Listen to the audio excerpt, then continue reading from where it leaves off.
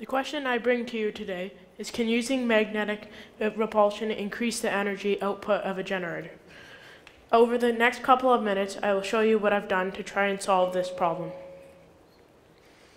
What first attracted me to the idea of trying to use magnetic repulsion to create energy was when I was at a science fair in 2010. While I was there, I saw a linear magnetic accelerator exhibit and wondered, if you create energy from magnetic repulsion in a straight line, what else would this be capable of? Would you be able to use the same repulsion concept in a nonlinear way, such as in a circle? What would this be capable of? Could you create rotational energy? After this, I came up with a couple of ideas. It's very important that when you come up with something, you always have to document them. It's very important to jot them down on any piece of paper, so anything will do. But simply jotting ideas and diagrams are not the end of what is your thinking process. Having an idea and putting it into motion are two very different things. From my ideas, my first apparatus was built in 2012. My concept was to place the magnets on the wheels here in a repulsing fashion, so they would repulse, counter-rotating the wheels to line the next pair into position and create energy, along with a couple other parts such as a gear set on the back to keep the magnets lined up in synchronization and a flywheel to store rotational energy. Now that the apparatus is built, it's time to put it into motion. Here on the screen, this is the first time that I tested out my apparatus. As you can see here, the magnets are 36 circular rare earth magnets affixed onto these two wheels because of my theory. For the magnets the two wheels,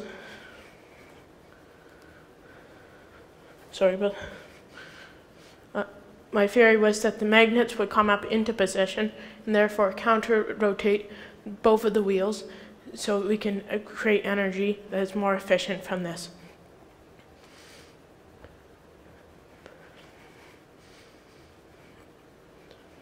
As the magnets are repulsing, the gear set on the back would help them in synchronization for them to line up exactly here and come into position so the magnetic repulsion would push each other apart, therefore counter-rotating each wheel and lining the next pair into position to do as the previous pairs had done.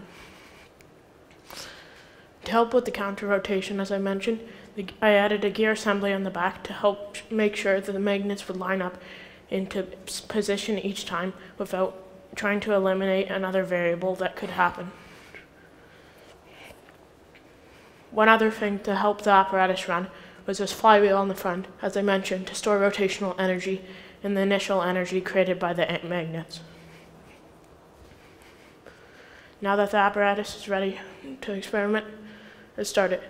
On the front here, we'll be starting it with a pulley modified with a notch in it to become a starter for a ripcord.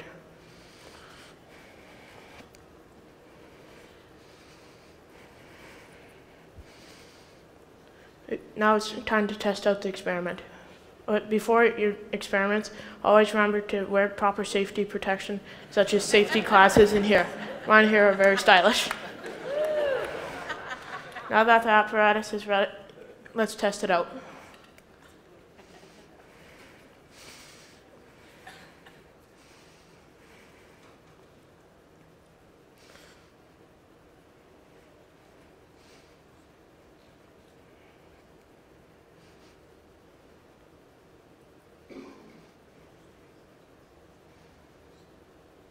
Now for the moment of truth in the apparatus. Will the magnetic repulsion on this version work? Let's find out.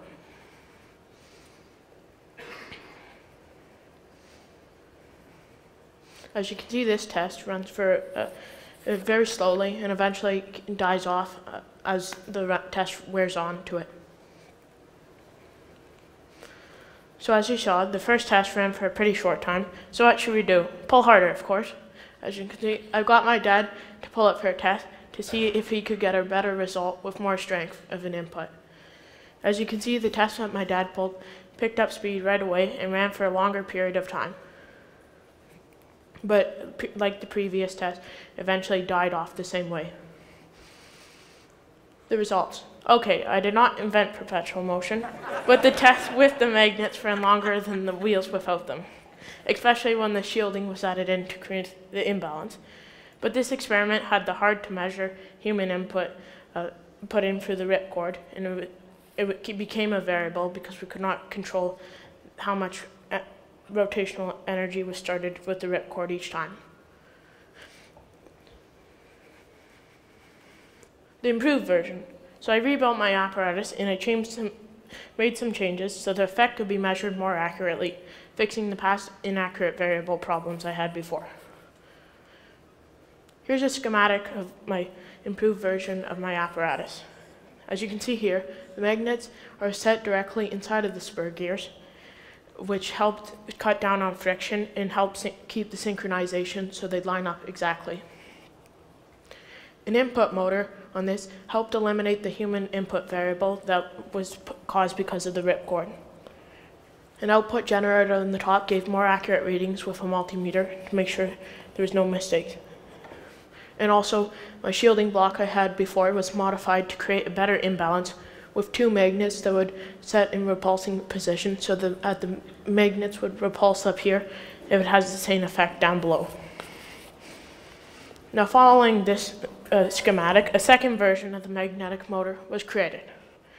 The improvements are in this one are the machine gears with the embedded magnets inside of them, the improved shielding block down below here, the input motor which replaced the human input variable, and to test it out using the tachometer, stopwatches, and multimeter, I measured the RPM, voltage, and running time very accurately.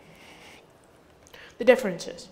The input motor gave more consistent power than the ripcord method as I've used before. The previous misalignment of the magnets was reduced now that they were part of the gear set.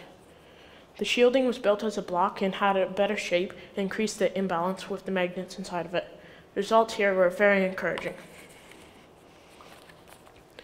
Here are the results in RPM. As you can see, the black line here represents the control with no magnets in it. You can see that for all of the tests with the magnets ran higher than the control run, which proved that the magnetic propulsion was more efficient than a regular motor. Yet the highest RPM came when the combination of magnets were in the shielding block and in the gears itself. Using the output voltage I took for the generator, I cross-referenced the results to make sure that they were correct.